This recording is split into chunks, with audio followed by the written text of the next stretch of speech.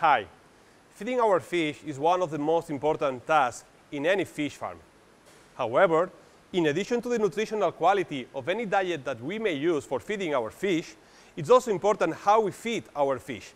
And in this video, we are going to talk about different strategies for feeding our animals. The traditional and oldest method for feeding our fish is by hand. Normally, fish farmers tend to feed their fish just throwing the pellets inside the ponds regularly. But however, depending on the biomass that we have in our tanks, the size of our fish farm, and the number of kilos of feed that we have to distribute per day, this could be very labor intensive and dedicate a lot of personal work per day. So, other strategies have been developed in order to automate these systems of feeding in fish farms. The most common automatic feeder that you may find in the market is the so-called automatic belt feeder. This feeder consists in a belt that runs during a certain amount of time during which the feed that is placed here starts to fall at different times and intervals in the tanks, ponds, or aquaria. However, this type of feeders have two main disadvantages. The first one is that they are not recommended for indoors use. I mean, spaces with a high humidity content in the air are not the best ones for using this type of feeders, since the feed gets attached to the carpet, may decompose during the day or during the following days, and not the feed may end at the end inside the tanks. So, are generally recommended for open air spaces with a low humidity content in the air. In addition, the time that the carpet takes to roll and to take all the feed inside the tanks is quite short, between 12–10 hours depending on the model. So when you want to use these feeders for a longer period of time, you should maintain them or unroll the carpet several times per day depending on your feed strategy.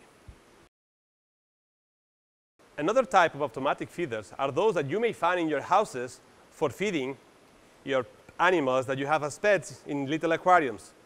These kinds of feeders are generally used with the small diets of a small diameter size or micro diets in nursery and hatcheries for fishes and needs electricity for working.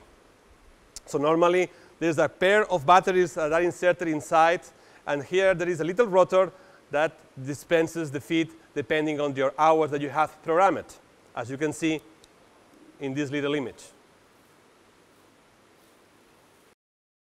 However, these kind of feeders are just recommended when we want to distribute a small quantity of feed to our fish. When we want or we need to distribute a higher amount of feed per day, kilos, we need to change and upscale our system to larger automatic feeders. This type of automatic feeders don't need batteries as the previous one, and they are branched to electricity by a cable cord. These feeders have different parts, like a little silo where we put our feed with a cover in order to prevent humidity to spoil our fish. Then you have a motor that turns a drum, and this drum, whenever it turns around an axis, starts to distribute feed by the bottom.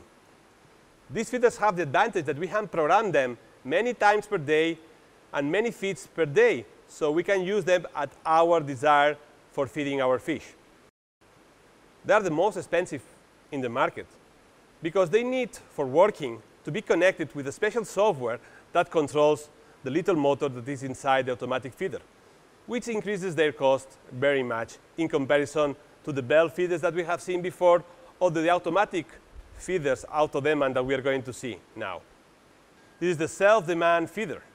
This feeder differentiates from the rest that it works when the fish wants to eat, when the fish is hungry. The other models distribute feed at different times of the day whenever the fish farm wants. But this one just distributes the feed when the fish is hungry, which means that the feed is used more efficiently with regards to the other ones. Since in some environmental conditions, climate conditions, fish may be stressed, and these feeders may distribute feed, but fish won't eat it. However, with these ones, we can optimize the feed distribution in our tanks or ponds because they only work when our fish are hungry, as I told you before.